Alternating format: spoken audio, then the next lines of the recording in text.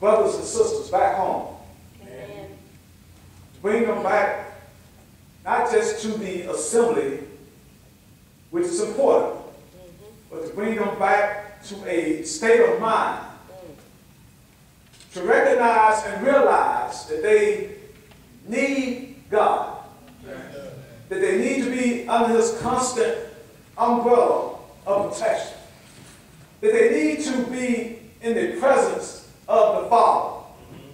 So as we continue this quest to bring them back, we want to make sure that we have an understanding of what we are dealing with, a delicate, very delicate situation. We were dealing with those who have fallen by the wayside, as we sometimes call it. Those who have left the Lord, amen, have left the safety of God the Father. We have to understand it's a delicate situation, but we want to bring them back. We want to do all that is within us, our part, to bring them back. Because Jesus said it this way, what should it profit a man if he gain the whole world and lose his own soul? Or what will a man be willing to give in exchange for his soul? So first and foremost, we have the soul at stake. In our minds, and as we make an effort, the soul is at stake above all else. And you don't want to see anybody lost. Jesus himself is not willing that any should perish, but that all come to repentance. And if we want to be one with him, we must have the same mindset that there's no one that you look down on so much that you will be happy to see them in a lost condition. So as we make this effort, we've been looking at Luke chapter 15. And I believe a lot of what we need to be able to understand has been found in this particular text over the last several weeks. In Luke chapter 15, we have touched on the subject when the angels rejoice in God's presence. We talked about wandering souls come home. And then last week we talked about from the subject that our brother was dead and lives again. So bear with me this morning as I touch briefly on these, and then I want us to talk from the subject this morning, the day after the return of the Son. The day after the return of the Son. Keep that in mind, that title, as I read my text this morning to you. In Luke chapter 15, beginning verse number 1. Keep in mind the day after the return of the Son. But Luke chapter 15, beginning verse number 1 says, Then drew near unto him all the publicans and sinners for to hear him. And the Pharisees and scribes murmured, saying, This man receiveth sinners and eateth with them. And he spake this parable unto them, saying, What man do you have 100 sheep, if he lose one of them, does not leave the 99 in the wilderness, and go after that which is lost until he find it? And when he had found it, he laid it on his shoulders, rejoicing. And when he cometh home, he called together his friends, and they were saying unto them, Rejoice with me, for I have found my sheep which was lost. I say unto you, likewise, joy shall be in heaven over one sinner that repenteth more than over 99 just persons that need no repentance.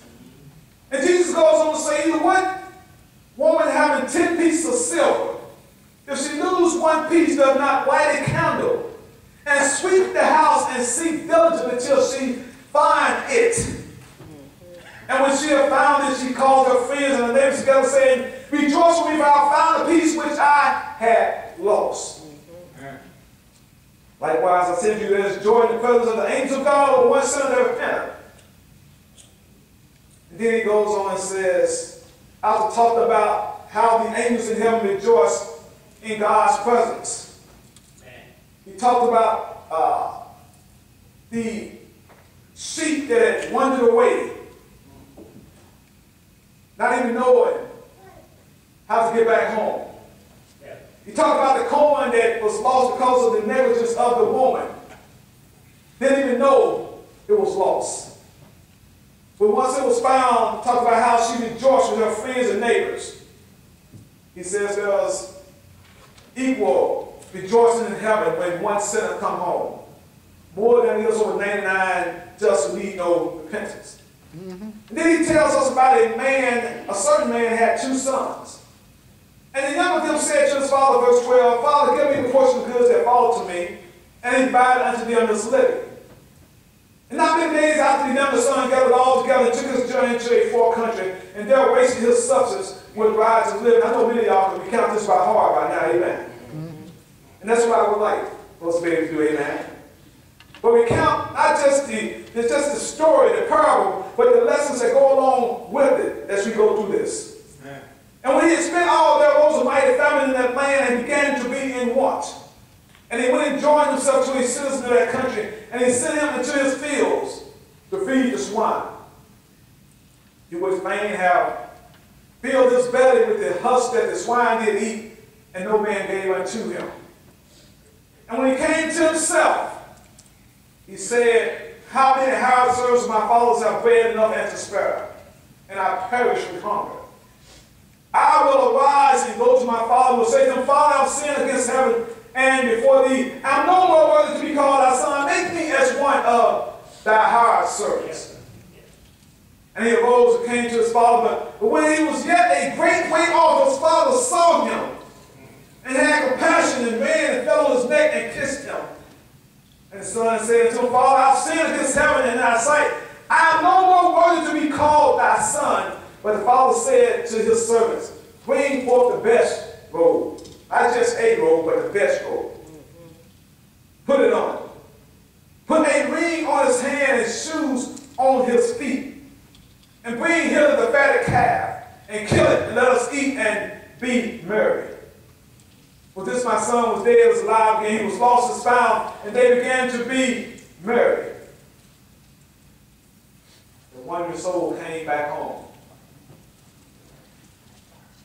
But then it says in verse 25, now his eldest son was in the field, and as he came and drew nigh to the house, he heard music and dancing. And he called one of the servants and asked what these things meant. And he said unto him, thy brothers come, thy father hath killed the fatted calf, because he had received him safe and sound. And he was angry, and would not go in. Therefore came his father out, and entreated him. And he answered, said to his father, lo, these many years do I serve thee, neither transgress I any time thy commandment, and yet thou never gavest me a kid that I might make merry with my friends. But as soon as this thy son was come, which hath devoured thy living with hardest, thou hast killed for him the fatted calf. And he said unto him, son, thou art ever with me, and all that I have is thine. It was meet that we should make merry, or it was proper or right that we should make merry and be glad, for this thy brother was dead and is alive again, and was lost and is found. We've dealt with the sheep that was lost, didn't know how to get back home. We dealt with the coin that didn't even know it was lost. We dealt with the son who was lost and knew how to get back home. We talked about the older son who was lost and hadn't even left the house. The older son who didn't go out and participate in and do as the younger son had done, was at home with the father the whole time, but he was lost because of his attitude towards his brother when he came back home. It's important that we understand that you can be right in the house and be lost. You can have never left the house and be lost. You see, God sees and knows our hearts. Amen. And he sees how we interact with people and how we deal with people and our attitudes that we put on display. God sees all of this, so it's very possible that you can be in the house, never left the house, and still be in a lost state. Amen. And we see that in this young man, this older son. He was angry. when he found out about the treatment that his brother, who had gone out and wasted his father's goods, his resources, how he had wasted them, he was angry with this young man when he came back home, safely back in the house. He had the nerve to be angry with him. But his father said, you're not seeing this the right way. Amen. Your brother was lost. He was found. He was dead. Now he's alive again. He said, I got to get you to see this different. And we ended that text with the father saying to the son, we ought to be rejoicing because your brother is back home. But what I want us to talk about this morning, I want us to talk about the day after the return of the son. I want us to talk about the day after the return of the son. Because we see what the father did and how he reacted to his son that was lost and was found, and he was dead, he was alive. We see how he reacted, and we see how the older son reacted towards his brother coming home. And we see how the father entreated him. He sit there and listened to him, and then he said, now I got to explain something to you. I need you to see this different. But even the next day, I want us to make sure that we see things the right way. When that person comes back home, we want to make sure we have the right attitude towards that lost soul, that brother or sister who has come back home. But then there's the next day. Now I want us to grab hold of a few things this morning to hold on to help us understand the importance of how we conduct ourselves the day after the son returns home. Because it doesn't just stop with the rejoicing the day they return home. There's a next day. Amen. And it's important that we understand how we are to conduct ourselves, our attitudes, the display that we put on the next day. Remember, that boy was upset. He was disappointed in the actions of the father. Can you imagine yourself being disappointed in God for accepting the lost soul back home? But that's exactly what was taking place in this case. This older son reacted in a way that showed that he believed that the young man should have been met with a continuous scolding or continuous rebuking or continuous chastening. He should have been basically just cut off. Well, guess what? He'd already been cut off. But now he's back home. This is not the time to cut off. This is the time to embrace. He'd already been cut off. He already felt what it felt like and knew what it felt like to be at your lowest. He already knew that. This was not a time to cut him off again. This was not a time for chastening. This was not a time to humiliate him. This was not a time to question him. This was not a time to tell him that he needs to get down on his knees and beg us for forgiveness. This was not a time to tell him you need to show your worthiness to be allowed to return. Which one of us has the Father said to us, show me your worthiness? I forgive you, but you still got to show me your worthiness. Those who remain at home have an awesome responsibility for those who have fallen away for whatever reason. When that lost soul comes back home, they need to see and hear some things. They need to see as well as hear some things. They need to see forgiveness. They need to see what forgiveness truly looks like. And forgiveness does not look like reminding them over and over, constantly, about what got them in the situation they was in the first place. They need to see forgiveness. How often do they need to see forgiveness? Well, Jesus said this way in Matthew chapter 18 in response to Peter's question. Matthew chapter 18, verse 22.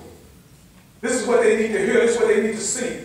In response to Peter's question, Matthew chapter 18, verse 21, then came Peter to him and said, Lord, how oft shall my brother sin against me and I forgive him? Till 7 times? Jesus said unto him, I say not unto thee until 7 times, but until 70 times 7. In other words, Peter, just as many times as he comes to you and asks for forgiveness, you need to forgive. They need to see what forgiveness looks like. They need to hear forgiveness. No matter what the situation may have been, they need to know that we have forgiven them for whatever they may have done against us, because God the Father has already forgiven them. Amen. They need to see and hear this. Amen. What else do that lost soul who has returned home, what else do they need to see? They need to see meekness. Paul says this way in Galatians chapter 6, verse 1 and 2. They need to see what meekness looks like in the party who never left the house. In the party who's been there with the Father, doing the Father's will. They need to see meekness in that party. In that individual, they need to see meekness in you. Paul says in Galatians chapter 6, verse 1, Brethren, if a man be overtaken in a fault, you who are spiritual, restore such a one in the spirit of meekness. Considering thyself, lest thou also be tempted. What is meekness? Meekness can be understood to be power under control. Meekness is not a sign of weakness. It's a sign of power under control. You got to understand that person is in a very vulnerable position, and if you are there to accept them, to welcome them back home, depending on how you come at them, you can do a lot of damage. Amen. Maybe they did something terrible to you.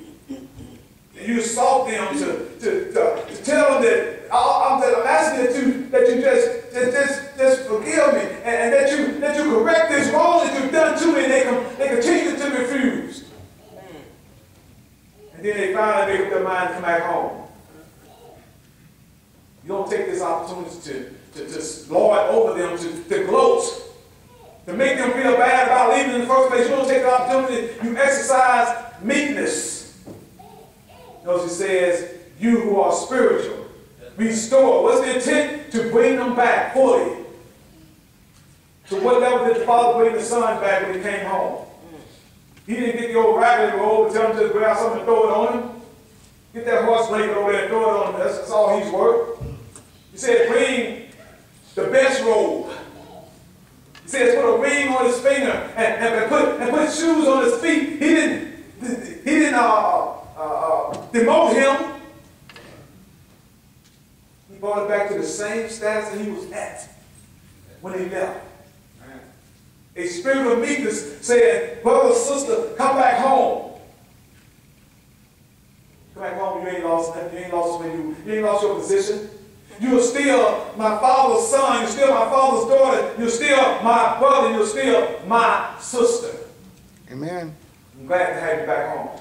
Amen. So they need to see forgiveness, what it looks like. They need to see meekness, what meekness looks like. They need to see patience. Amen. They need to see patience. As Paul told Timothy, you want to know what patience looks like? Give them time. Don't be overly hard on them. Give them time. They need to see what patience looks like. Peter said to Paul, Paul said to Timothy, let me tell you what patience looks like. I want you to have a good, clear picture of what patience looks like. In 1 Timothy chapter 1, verse number 15. In 1 Timothy chapter 1, verse number 15, Paul here says to Timothy, he says, this is a faithful saying and worthy of all acceptation. And Christ Jesus came into the world to save sinners, of whom I am chief. He said, howbeit for this cause I obtained mercy, that in me first Jesus Christ might show forth all patience or long suffering. For power to them which should hereafter believe on him to life everlasting. He said, you want to see what patience look like? Paul says, you want to see what patience really look like? Look at what Jesus did with me. Jesus could have easily got Paul when he was out there in the world, y'all. He He could have said it's time for Paul's appointment. Time for Paul to fulfill his appointment. But Paul said he didn't do that. He gave me time. He was long-suffering. He put up with me. He was patient with me. When someone comes back home, they need to see that kind of patience. You need to give them time. Be patient with them. So not only do they need to see what forgiveness looks like and what meekness looks like, they need to see what patience looks like. They need to see what assurance looks like. They need to see reassurance. In 1 Peter chapter 5. 1 Peter chapter 5. They shouldn't always have to be looking over their shoulder, wondering if the Lord cares for them or if you and I truly care for them. They need to see and be reassured. They need to see what assurance looks like. In 1 Peter chapter 5, verse 6. 1 Peter chapter 5, verse 6. Peter says, humble yourselves therefore under the mighty hand of God, that he may exalt you in due time. Cast all your cares upon him, for he cares for you. You got to let them know that the Lord cares for them. And not only do the Lord care for you, but I care for you. Right. I don't know what you've gone through. When you're ready to tell me what you're going through, I'm sure you'll find time to tell me. When you're comfortable talking about it, I'm sure you'll find time to tell me. You'll find time to share it with us. But until such time, I need to reassure you that God cares for you. And as he cares for you, I care for you as well. Amen. People don't know how much you know. They know how much you care. You have to show people that you care for them. And when someone has been out there in a dangerous distance away from God, and once they come to the realization how dangerous they have been away from God, what dangerous position they have been in, they need reassurance. They need to be reassured that we care for them. Why do people leave sometimes in the first place? Different reasons. The sheep lost in Luke chapter 15. The sheep left. He just didn't know it better. Didn't know the dangers that were out there. He just left.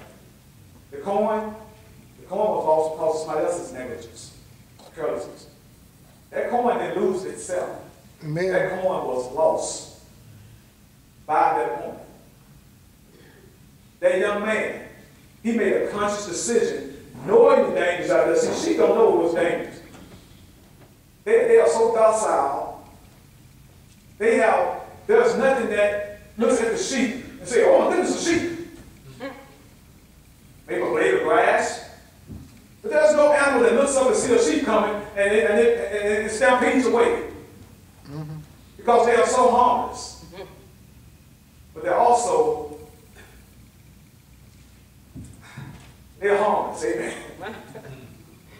They just don't know the dangers that are out there. And this sheep wandered away. That young man, fully aware of what was out there. In fact, he was drawn to what was out there for whatever reason. So he knew what was out there. He knew the dangers of what was out there, but nevertheless he went. But at least he had the faculties to know, hey, it's dangerous out here, I messed up, and I need to go back home. So people leave for different reasons. But when they come back, they need to be able to see forgiveness. They need to be able to see meekness. They need to be able to see patience and long suffering. They need to have reassurance that God cares and we care. And they need to be taught. Maybe they weren't taught well enough. Maybe they were taught. But we always stand in need of being taught. And that's what Paul says to Peter in 2 Peter chapter 2, verse 15. Study. This is time to sit down with them and study, not to grill them. Not to go through and point out all the things that they were involved in. They already know. They had first-hand knowledge. So they know what things they were involved in. But this is a time to teach them and remind them of the love of God. And what God has done to ensure their spiritual well-being, their spiritual safety, what God has done for them. So they need to be taught. And I'm not just talking about teaching through the scriptures, but I'm talking about teaching through our lives. We are a living epistle. We are a living letter. Christians are a living letter, known and read of men. Men read you. Amen. Men read me. And when that lost soul comes back, they are reading us. So we need to be being an example for them. And by being an example for them in the way that God will have us, we are teaching them. So not only is a scriptural teaching a reminder of what God's word says, but being an example for them.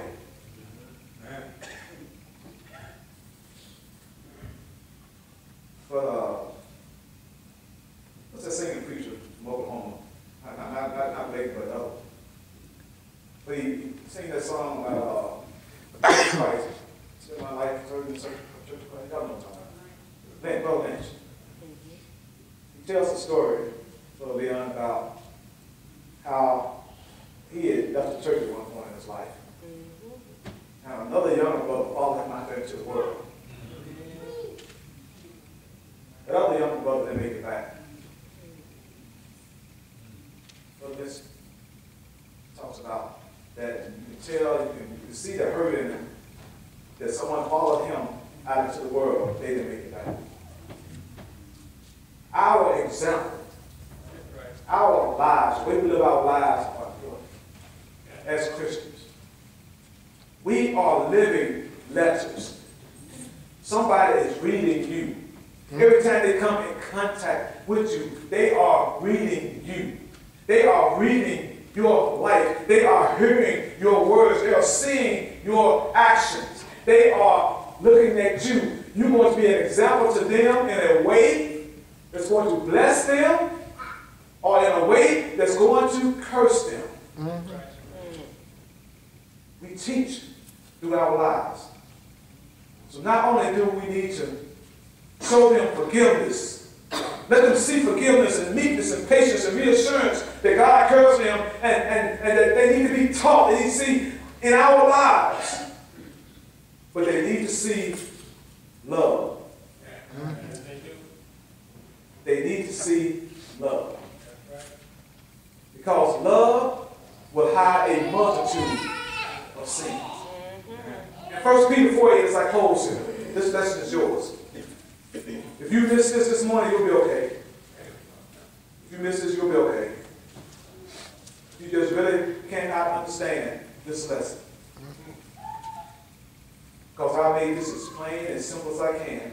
We have a responsibility to those who fall away. When they come back home, we have an awesome responsibility to them. The brothers, they have a responsibility. I'm talking about us. We have a responsibility. We need to know what our responsibility is. We need to show them what forgiveness looks like, what obedience looks like, what patience, what reassurance that God cares, what they need to see in us. We need to teach them that they need to see love. In 1 Peter 4:8, Peter says, and above all things have fervent love among yourselves. He's talking to and about the church of Christ. Have fervent charity among yourselves. For charity or love shall cover the multitude of sins. And remember this. If somebody errs from the truth, and you convert them, you bring them back, you need to know that you who have converted a sinner from the error of his way shall save a soul from death and shall hide a multitude of sin. The only thing that can cover sin is love. Amen. That's why it took Jesus. It took that level of love to cover sin. It took his blood. It took his love. It took his willingness to hang on the cross to cover our sins. And when someone comes back, they need to see that kind of love. Greater love have no man than this, that laid down his life for his friend. Amen. If you continue my word, then all you my disciples indeed, you should know the truth, and the truth shall make you free. As the Father loved me, even so I love you, that you have this love one to another. That's what we got to do. That's what it should look like the day after the return of the Son. Get them back home. Amen. Amen. Get them back home. But once they're back home, in the coming days after, there should be a certain look that they see. There should be certain things on display that they see. And this is not just for a little while, amen? But this should be an ongoing thing. Why? Because we are the children of God by faith in Christ Jesus. Because many of us have been baptized into Christ, have put him on. If we are clothed in Christ, we ought to look like him. If we've been baptized into him, we ought to look like him. We should have those same traits and characteristics about us that he has about him. We have his DNA flowing in our veins. People ought to be able to see that, amen? People ought to be able to see that.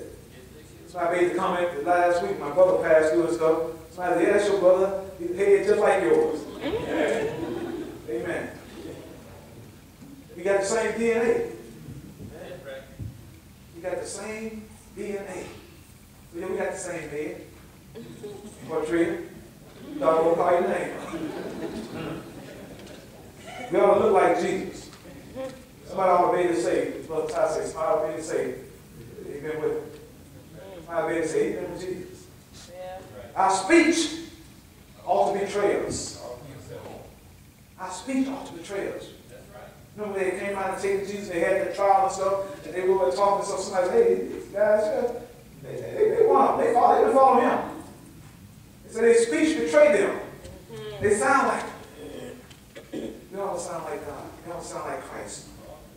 And when our brothers and sisters come back home, we need to accept them back in with open arms, just like Christ would. Amen. Just like the Father. That's all I'm saying. So as people come back, let's remember, bring them back in. Lift them on your shoulders if you can. That's figuratively speaking. Not literally, amen. But let them know that they are appreciated. They are welcome. We're glad to have them back. We know that they are back safe and sound. Amen. Pray for them. Lift them up in prayer. This is the message. That's what Jesus said to us in Luke chapter 15. When they come back home, be thankful that they came back home. Let them know you're happy that they're back home. Amen? You do what you can do. Amen? You do what you can do. We got people coming back. People are coming back. But at the same time, others are leaving. That's the nature of the church. Amen. Should it be that way? No. But what do? We bring them back home. We bring them back home. Some lost like that sheep. Some lost like the corn. Some lost like the boy that left home. And some lost like the boy who left the house, but still lost. Whatever the situation, when they come back home, it's a time for rejoicing. And the day after they come back home, we have to remember what we need to allow them to see. We need to let them see what God will have us to be. Amen? Bring them back home. If you're here this morning, you're not a child of God, you become a child of God, we're going to be into the gospel of Jesus Christ. That's the first step. You must hear how Jesus the Christ died a cruel death on the cross of Calvary. They took his lifeless body off that cross, they laid him in the grave, and on the third day he got up just to see his sin. They destroyed his body in 3 days, I'll raise it up. They said, what sign will we have? He said, no sign will be given you. Except the sign of Jonas. As he was 3 days, 3 nights in the belly of the whale, he was so to the Son of Man for 3 days and 3 nights in the belly of the earth. And he got up, and he got up with all power. And he said, go and tell this story. Tell them I died, was buried, and rose again. That's called the gospel of Christ. And we shouldn't be ashamed of it. Romans 1:16. Paul said, I'm not ashamed of the gospel of Christ, for it is the power of God and salvation to everyone that believes. The Jew first and also to the Greek. So we shouldn't be ashamed of telling that story. When one hears that story, it's important that they believe it. Why is it important they believe? Because without faith you can't please God. He is the reward of those who diligently seek him. And if you're going to come to him, you have to come to him by believing. Once you believe that story, it ought to cause you to have a change of mind. Say, this is what God has done for me, and this is the way I'm living. This is what God wants me to look like, and this is what I'm looking like. I need to have a change of mind. That's called repentance. Jesus said, except you repent, you will perish. Luke 13:3-5. The time is ignorant, God, we that do not command all men everywhere to repent. Acts 17:30. You got to repent. Once you repent, you have to be willing to make a confession. I know some of us can't wait to tell stuff from ourselves and other people. But the confession that you need to make is that you believe Jesus Christ is the Son of God. And once you make that confession, go down to the water grave of baptism. Have your sins washed away. You contact the blood of Christ. You receive the gift of the Holy Spirit. You have an answer of a good conscience towards God now. You come up out that water, you've been born again, you're heir of God, you're joint heir of Jesus Christ, you're added to the church of Christ. It's his body, his wife, he's coming back for her. He says, be faithful unto death, and I will give you a crown of life. God never going to give him a crown. You got to be faithful unto death. He said, I will give you a crown of life, and no man can take away. If you're this morning a child of God, fall by wayside, come back home. Simply come back home by having made up in your mind that you have repented of all the things that you've done contrary to Christ. Contrary to God's word, you have changed your mind about all those things. You're ready to start anew. You're ready to come home. Tell the Father that you've changed your mind. You repented. Ask for his forgiveness. And he'll restore you. And he won't put you on, and this is not mentioned, he won't put you on the back pew. Okay? He will restore you to the position you had before you left. Amen. He will have the best robe put on you. He will have a ring that signifies, amen, kinship, lineage. He will have a ring placed on your finger. He will have shoes put on your feet. He won't start you back at day one. He will bring you back home in the same position you held before you left, as his son, as his daughter. Find some other place that does that. Go out there and have a job for 40 years and leave and come back. You got to sweep the floor somewhere, Father. If you're on the parking lot, he will put you back where you were before you left. Nobody else is going to do that for you.